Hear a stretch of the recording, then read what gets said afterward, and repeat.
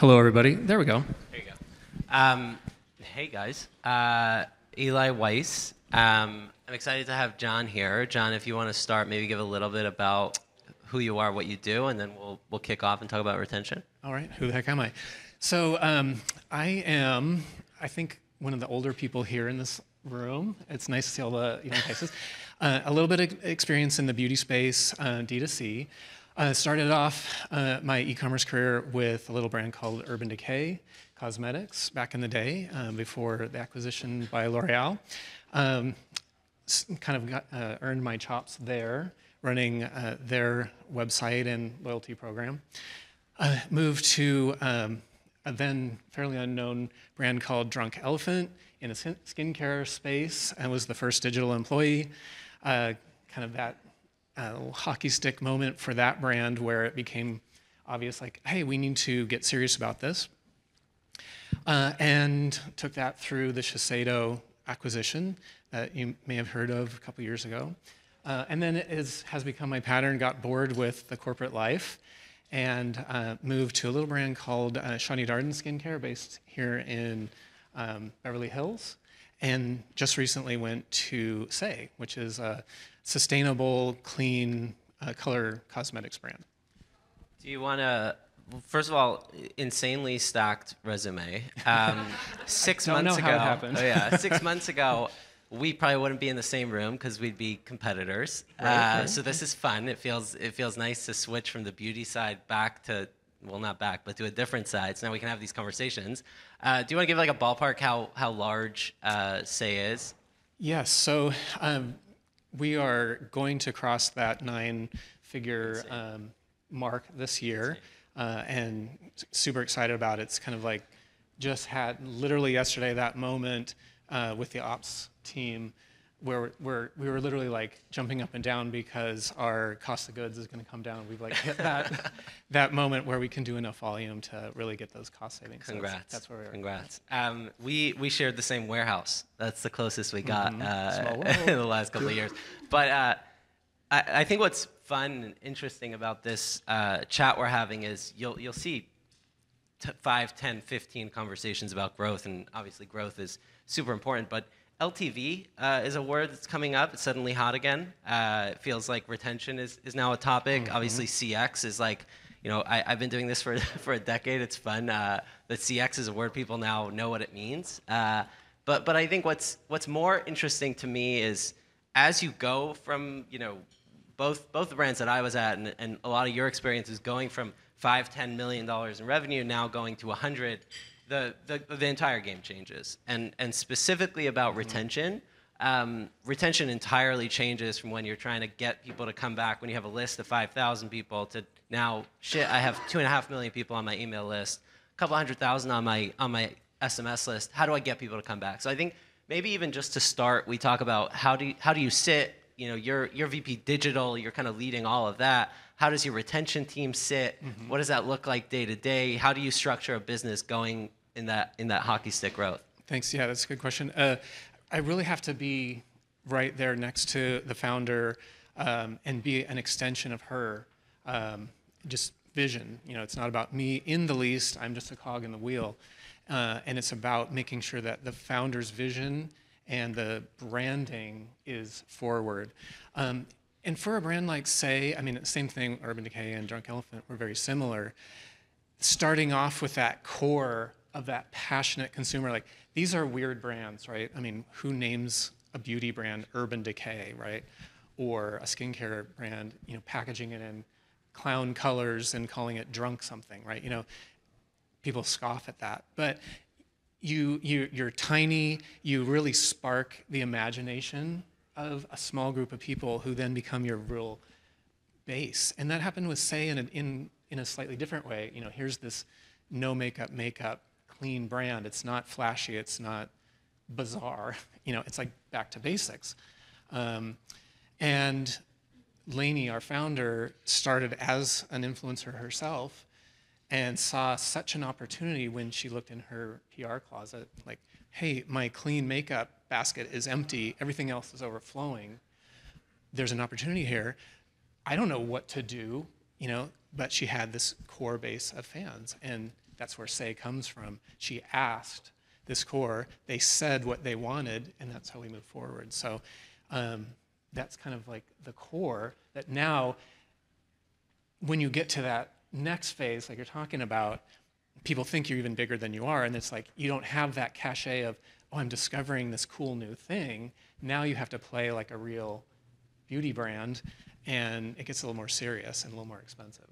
I love it. I think what's interesting to me is, you start building out this team. You kind of you crack the growth piece. You figure out how to run ads. You hear the word ROAS a bunch. You leave the room and you go to the retention team and you're like, okay, how do I get these people to buy again? How do I get them to buy the next thing? And Saie, kind of similar to Jones, you have a pretty wide SKU assortment. How do you and we'll get to CX because like my universe is kind of how those two converge. But I want to talk about the retention side. Is you crack the growth.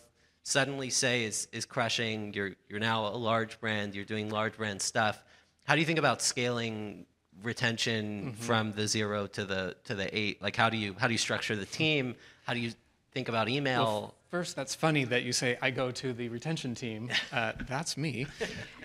So yeah, still the only digital employee, but I do have some consultants on the team that, and that's just more of a Saie way of doing things. So not everyone's the same, but it really is taking a look across the spectrum. Okay, where are all the touch points that we have, and have I had an experience? So I like to shop our own site. I like to interact with my team. Where am I seeing something that makes me uncomfortable or cringe, and we address that. So, or an opportunity like, hey, SMS, I feel like, we haven't been giving this enough attention. So it can feel scattershot, but it really is methodically going through every touch point, finding those opportunities, and then developing a plan to attack it. I love that you go through the journey yourself. One of my favorite pastimes, and hi, I'm Eli, I'm petty. One of my favorite pastimes is when anyone tweets about CX, I like to go and buy their product and then roll my eyes. Because you'd be shocked. I mean, like, the bar is very low, right? Like, providing an okay customer experience feels very silly, right? It's like, oh, just give them what they want. It's a transaction. It feels easy. Yeah. But kind of almost everyone fails on building out a CX team that's meaningful, that's at all a competitive advantage. How do you think about, you're the retention person. How do you think about the CX side of the business?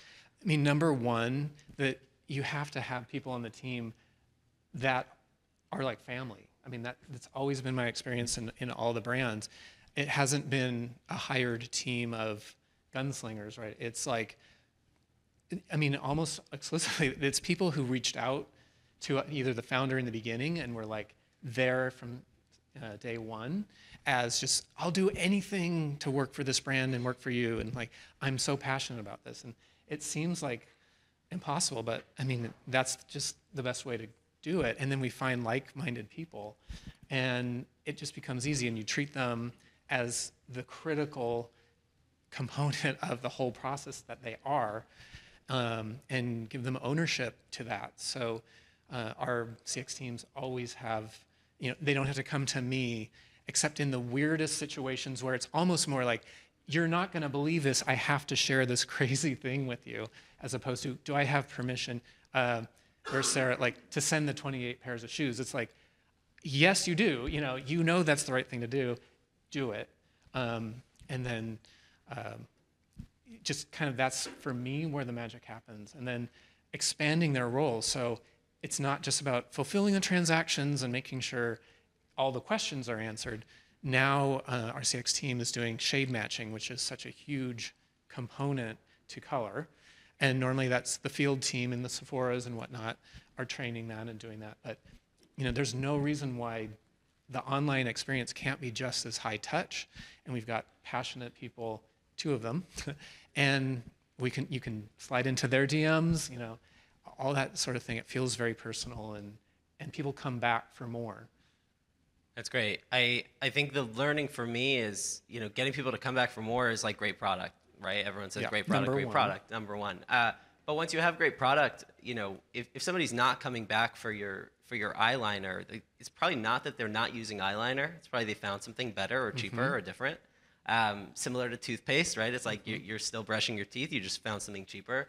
I think on the ownership, it's always interesting to me to see the dichotomy of like founders on LinkedIn, complaining about how their team is X, Y, and Z, and they're not doing it on their own, and you realize that they've been micromanaged. Like, and it could be their last job, and it could be the job before. Is giving people ownership is part of understanding they might fuck up, and that's okay. Right. Right. And we are human, and some of our best interactions with customers are when we fuck up, and then we own up to it, being reached out to by a brand who did you wrong in some way, real or imagined, and generally it's real, with an apology and a fix, that goes a long way. And some of our biggest, people trumpeting the brand have had an experience like that. And they just feel, oh, hey, they take care of me. They know me as a person and value it. I'm not just a transaction to them. I love it. The service recovery paradox. And to expand on that too, if I could, yes. It goes into the returns process even. And in all the brands that I've worked with, we almost never ask for a return back unless it's, ops needs the faulty pump or whatever it is, right? And then we'll pay for it. It's more an opportunity to say, why didn't you like this? Maybe it's an education component. It's just not right for you, but maybe it is for your friend. Go ahead and share it, with our compliments, if there's anything else we can do. And so it's a touch point that can really build a relationship with someone with, if it's not the right shade, okay, that's one way of fixing it. If it's just completely not the right product, well, maybe there's something else. And if you're done, well, at least we know that, and we can shake your hand and goodbye. It's not not everything is a win. Yeah, it doesn't end weirdly. I think returns is actually massively under leveraged in a way of getting a new customer, right? It's like the cheapest. You already paid for this customer, now you can get another one. And if they don't leave with a miserable experience, you're kind of you're and they told their family and friends or whatever. It's like, and then someone says, "Well, I want to try that." Yeah. They didn't like that. My friend didn't like that product, but maybe I will. Yeah. You never know. So yeah, it's an opportunity. We talk about retention. It's very often email, SMS, sprinkle, direct mail. How do you think about this? The kind of like the soft parts of retention, like the unboxing, the shipping, kind of the softer side. That's always been really important. I don't know if anyone in this room has ever ordered from drunkelephant.com back in the day, and that unboxing experience with the baby blue box, and you open up to these wild colors. I mean, people, that so much content has been created around just those boxes, and that was our creative director just doodled one day, really. And even then with Saie, the lilac box, the signature color, opening it up, and you've got, what is this? A packet of cotton balls. Oh, how interesting. Where's the packing material? Oh, that's it. And I can use this. Oh, I get it. It's the message, right? So making that entire experience feel very, it's, we say this ad nauseum, very branded, but what is the specific thing, the element of your branding, besides the colors or whatnot, that says this is a Saie unboxing or a Drunk Elephant unboxing or whatnot. So I love it. I guess like one or two more questions from me, and then we'll open up to see if we have any questions in the audience.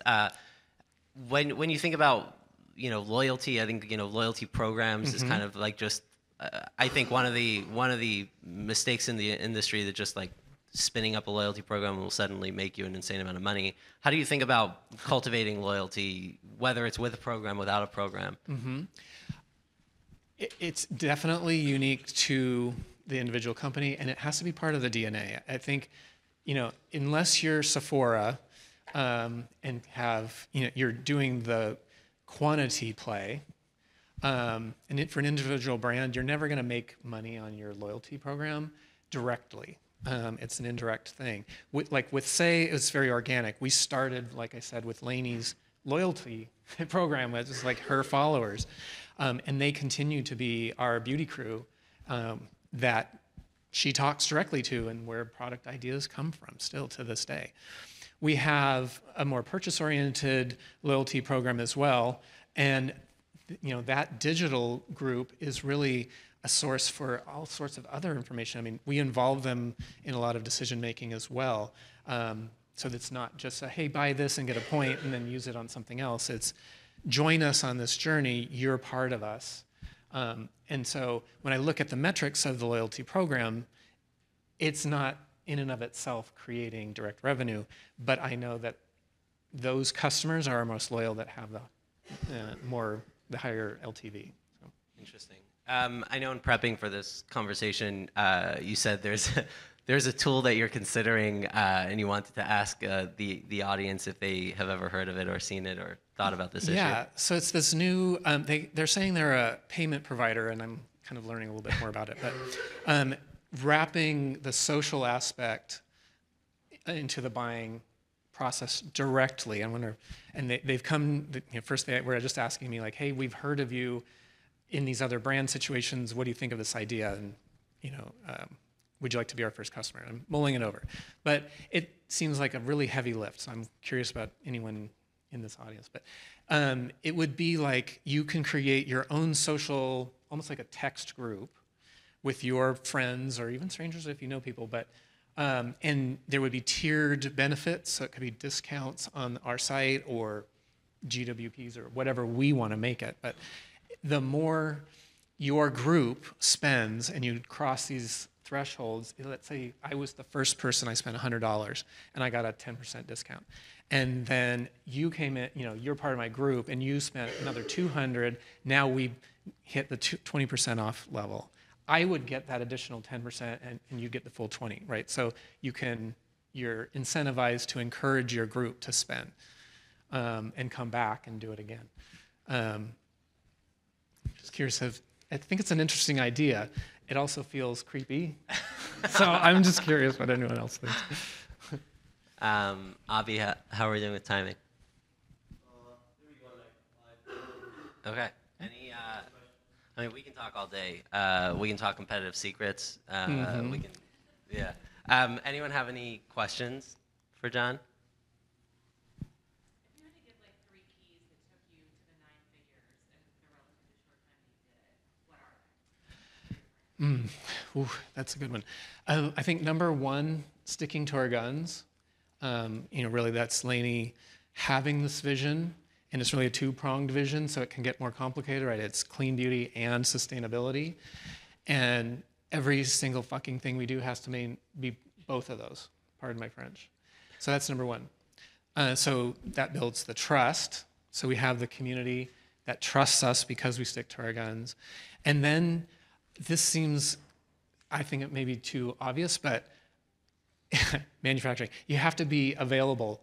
And that's, you can get, when you're in those early stages, you're worried so much about the front end of things that you can forget about the back house. And then you have that viral moment, you're out of stock. And if that's a chronic situation, it can really damage all that work you've been doing on the first two. So I think, that the fundamentals from that respect. Staying in stock. Any other questions? There you go. How do you think about differentiating your digital channel with Sephora and also supporting Sephora? That's such a good question. And especially with a founder-led brand in this stage, the website, the direct website has to play those two roles, right? So half of what we do is educate the Sephora consumer, and the other half is the direct consumer. So we have to avoid confusing people. So for us, we tend to have, TikTok is kind of our Sephora directional platform, and then Meta and Google direct more to our own website, just to kind of have a little bit of separation of church and state there. But the content has to be true to the brand regardless. So you want to direct your content to the end result, but still make sure that it reads Saie. Any other questions? There you go. So when you think about kind of high-end luxury brands, how do you balance kind of incentives, loyalty, discounts, that realm to make sure that you're not diminishing brand equity? That has been the albatross around my sales neck in my whole career, right? Because I'm judged on how much I'm selling, but if I do anything to damage the brand, So, great question. And really what that's been for me is And I've been lucky in that the founders understand that, and they're not criticizing me too heavily on the sales side. So I have to have a plan, and I have to meet that plan or exceed it. But I'm not tasked with building a plan that only like total, promo heavy to get there, right? So I've always had very few sales. Discounts are almost verboten, and it has to be, that luxury first, and not devaluing the brand, if that makes sense. Okay. Thank you, Oh. John. Just to piggyback off of that, Go for it. has anybody worked with like, instead of discounting, using store credit, like getting credit back? I feel like that's been resurfaced recently. Mm-hmm. I'm just wondering if anyone's tried it, especially for like luxury brands. Like, does that work? Yeah, we're working with Catch, and that's been very successful for us in that regard, where, you earn a credit on each purchase, and you can come back to spend that credit. Mm-hmm. Sweet. Thank you, John. Thanks, everybody. Thanks for having us.